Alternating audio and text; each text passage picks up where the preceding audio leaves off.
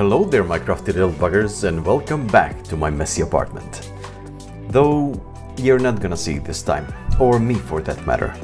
Am I back in the YouTube game? Well, yes and no. I've been honing my illustration and animation skills in the past 2 years or so, while actively working as a motion graphics designer for a marketing company, and I think I'm ready to show my progress to you. At this point, I have about 60 or so screen recordings of various illustrations and animations from the world of my favorite board games, and that's tabletop role-playing games for you who might be watching my content for the first time. Before we continue, make sure to like this video, subscribe to Crafty's Tabletop and hit that bell icon so you don't miss any upcoming content. No worries, I'll wait.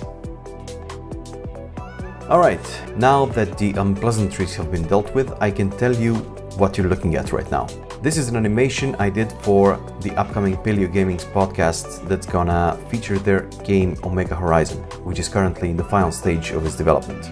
They're not pushing their online presence a lot, so you might not know about them, but they're tabletop RPG developers paired with an international community of online video game players and competitive esports teams, and you should really check them out. Not just because they're a bunch of cool people, but also because their game is really awesome. I'll put the links to their Twitter profile and their Discord server in the description box below the video so you can get engaged with their community, development process, playtesting and such. I'm gonna leave the juicy stuff about the game itself for one of the future videos, but what I can tell you right now is that Omega Horizon is a space punk tabletop RPG set in a largely dystopian future where 4 major factions dominate the galaxy. That's the extremely simplified version of the setting. Of course, there's more to it. What I like about the game the most is that it features a unique scaling complexity within its rules, which allows GMs and players to determine whether their game will be rules light or cinematic or crunchy,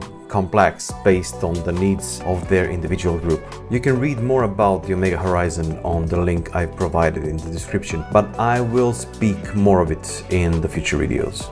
So, what am I doing here? I'm showing you the process of animating this space scene using one of the Omega Horizon artworks by Gareth Sleightholme.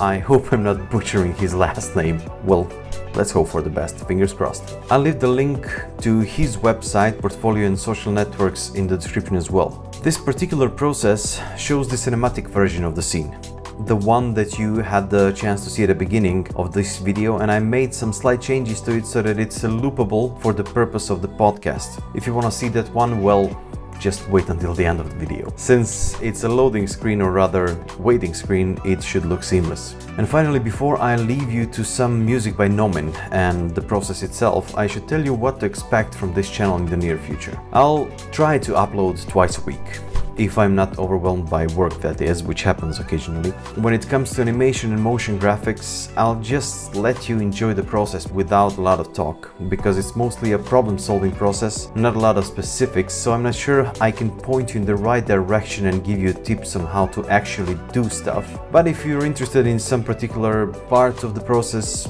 just leave a comment down below, ask me, I'll be happy to answer.